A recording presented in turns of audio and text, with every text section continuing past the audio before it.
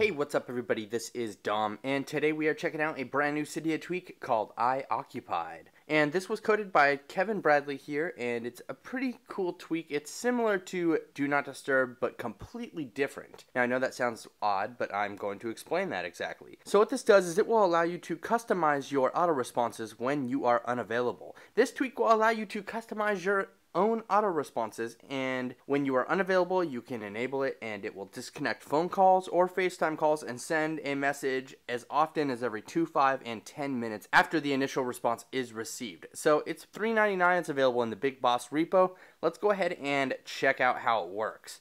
In the settings app here, you will have at the bottom iOccupied. Now I have not found any quick way to activate this. There's no toggle in SB settings. There's no activator method yet, but maybe they'll add that in the future here. But really what you can do here is toggle this to on, and when you receive a phone call from any other number, let's go ahead and test it out here, it will automatically reject that call. You'll see it come in right here in a second, and it just goes right away just like that. Now when I hang up on this line, you'll be able to see that I received a message here that says iOccupied auto reply. I am currently unavailable and will contact you as soon as possible.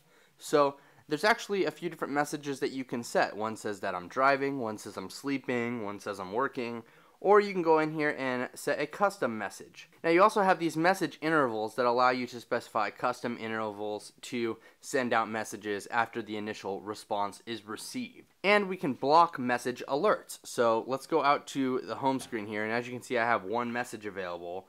Well, this will completely block out any alerts from another message.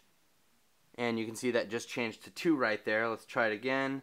Send another message, 3, 4. See, it completely blocks them out from even bothering you.